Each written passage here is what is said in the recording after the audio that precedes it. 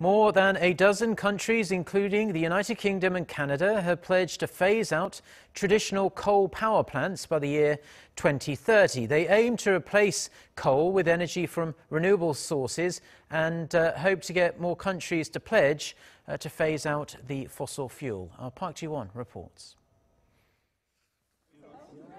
Delegates from 20 countries and the U.S. states of Washington and Oregon joined together on Thursday in Germany at the UN Climate Conference to form an international alliance for the global phase-out of coal by 2030.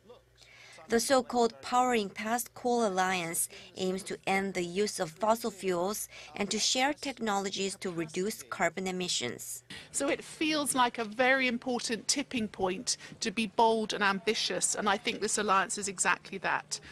It's not about telling people what to do, it's about celebrating the benefits of what is possible and helping all of us achieve these very big steps for the sake of our planet and for the sake of generations to come.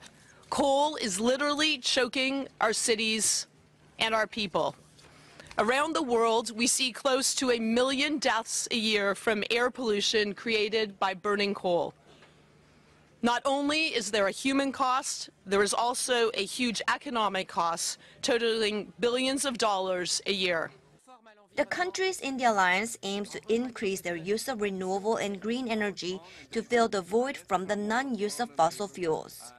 Britain, for example, has already invested a lot in clean energy. Nearly a third of all UK electricity came from renewable sources, such as wind and hydroelectric power, in the second 3 months of this year.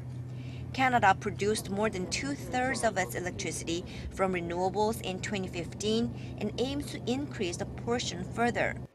However, major coal-burning nations such as China, India, Russia, and the U.S.